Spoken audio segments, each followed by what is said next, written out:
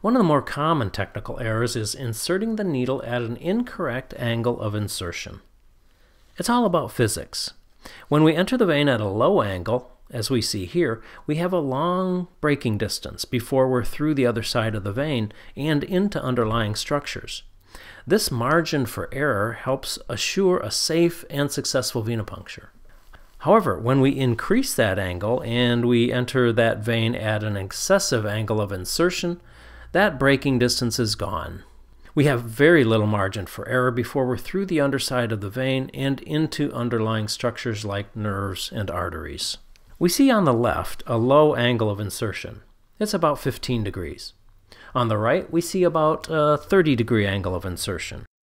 Here, we see an excessive angle of insertion of about 45 degrees.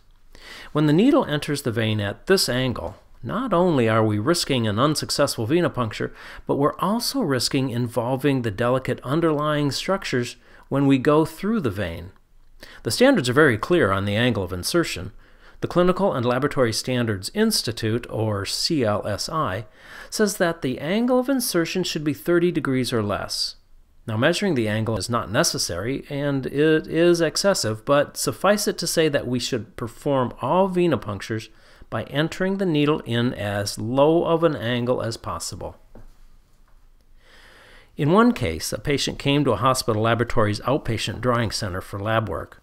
The phlebotomist attempted to access a vein in the antecubital area twice, inserting the needle both times at a low angle. On the third attempt, the phlebotomist went in at 90 degrees. The needle went through the other side of the vein, into the nerve tissue, and the patient had a permanent nerve injury and sued for damages. The patient received $10,000 in the settlement.